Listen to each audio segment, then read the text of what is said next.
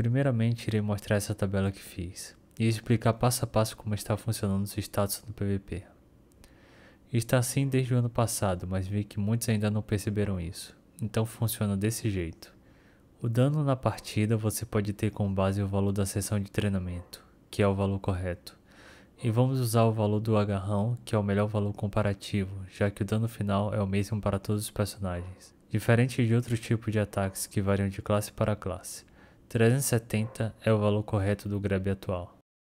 Não importa seus status, se você tiver qualquer valor de defesa e ataque menor que o adversário, seu agarrão irá para 333, uma redução de 10% do dano. Não importa se você está com status C e o adversário SS, será esse o valor. E o adversário que tem mais status dará um dano de 411 no agarrão, um aumento de 10%. Portanto, a diferença entre 333 e 411 é de 21%.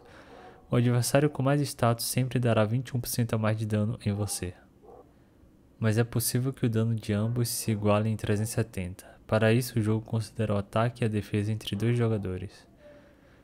Para que os dois jogadores tenham o mesmo dano em batalha, um deles precisa estar com um ataque maior que o outro, e o outro com a maior defesa. A consequência disso é que o jogo fica praticamente balanceado, exceto pelo HP. Porém, há 3 recursos no jogo que desbalanceiam o dano. Eles são Pedra Épica, Anel da Marcha e Efeito de Conjunto de Runa. Conjunto de runas é o menos relevante, a porcentagem é tão pequena que não interfere em nada no jogo. Porém, Pedra Épica e Anel da Marcha são os mais irritantes, pois deixam muito desbalanceado. A Pedra Épica que utiliza em calças reduz o dano de agarrão em 15 ou 20%. Também existe a Pedra Épica de Velocidade, que altera a velocidade no combo básico. Depois tem o Anel da Marcha, que amplifica todo o seu dano em 15%. Em partida isso faz uma diferença absurda. Agora também é importante falar sobre o HP. Diferente do dano em jogo, não existe um HP médio. O HP é calculado entre os jogadores da partida com o maior valor de status de HP e o menor. O jogador com menor status de HP vai ficar na partida com 3.807. O maior jogador vai ficar com 4.230.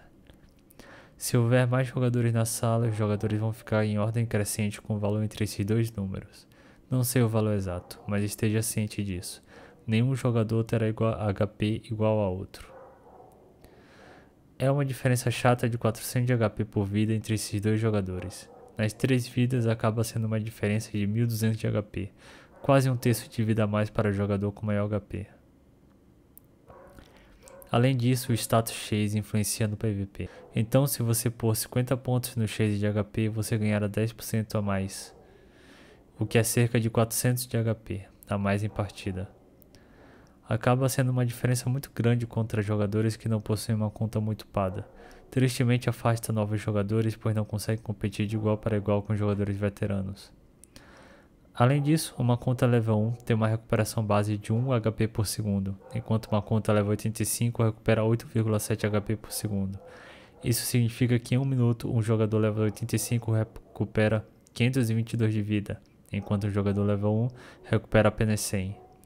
Claro que geralmente os jogadores estarão pelo menos level 40. Se seguir pela proporção, o jogador level 40 deve recuperar 240 de HP por minuto. Percebemos então que o jogo é muito injusto com os jogadores novatos. Pelo menos agora sabemos como balancear o PvP. E isso não foi graças a COG. Um jogador precisou fazer todo esse esforço para descobrir isso, que fui eu.